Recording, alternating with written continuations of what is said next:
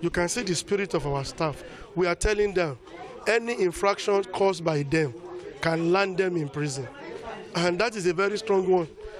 Even to our core members, to our lecturer that we are going to use as a collation staff, collation officers, as it were. So everybody must be on his toes and her toes. We don't need spirit to come and help Inec to conduct election.